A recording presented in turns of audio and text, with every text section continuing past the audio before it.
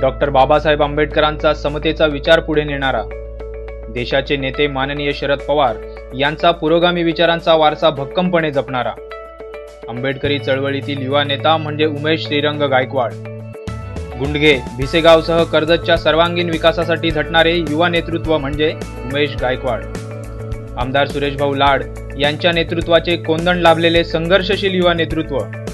कर्जतचे विद्यमान उपनगराध्यक्ष उमेश श्रीरंग गायकवाड यांना वाढदिवसाच्या हार्दिक शुभेच्छा। शुभेच्छुक राष्ट्रवादी काँग्रेस पार्टी, कर्जत शहर।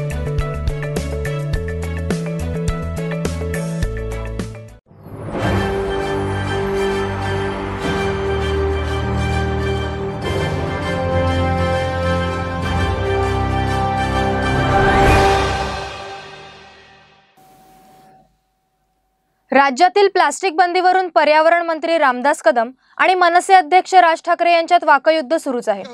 राज ठाकरेंनी प्लास्टिक पिशवी बंद या निर्णयाचं स्वागत करायला हवं होतं। सबंध जगाने प्लास्टिक बंदीचा निर्णय घेतला आहे। आपल्या देशाला त्याचं यजमानपद मिळालं आहे। 17 राज्यात जरी प्लास्टिक बंदी झाली असली तरी जागतिक निर्णय झाल्यानंतर सुरुवात महाराष्ट्राने केली आहे। याचं त्यांनी स्वागत करायला हवं होतं। सबंध जग नालायक आहे आणि मी फक्त एकटा लायक आहे असं म्हणून चालणार नाही। आवश्यक बाब आहे त्याचं स्वागत करायला हवं अशी माझी त्यांच्याकडून अपेक्षा होती। इंग्लंड सरकारकडूनही या निर्णयाला फॉलो केलं जात आहे असं रामदास कदम म्हणाले। रामदास कदम पुढे म्हणाले की राज ठाकरे चुकलेले आहेत असं मला वाटतं। मुंबईतील घाटकोपर येथील असलपा विभागात शिवसेनेतर्फे कापडी पिशव्या वाटप कार्यक्रम आयोजित करण्यात आला होता। या कार्यक्रमात रामदास कदम यांनी राज ठाकरेंवर जोरदार हल्ला चढवला। राज ठाकरे चुकलेले आहेत असं मला वाटतं। या निर्णयाचं त्यांनी स्वागत करायला होतं। हा निर्णय संबंध जगानं घेतलेला आहे। जगानं प्लास्टिक गडाचा निर्णय घेतला आहे। जागतिक निर्णय आहे। आपल्या देशाला त्याचं यजमानपद दिलेलं आहे आणि पहिली सुरुवात महाराष्ट्राने केलेली आहे।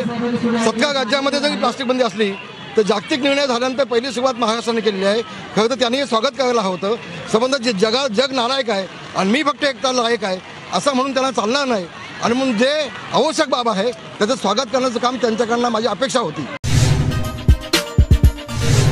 बेल आयकॉन दाबा आणि यासारख्या इतर बातम्या बघण्यासाठी आमच्या चॅनलला सबस्क्राइब करायला विसरू नका।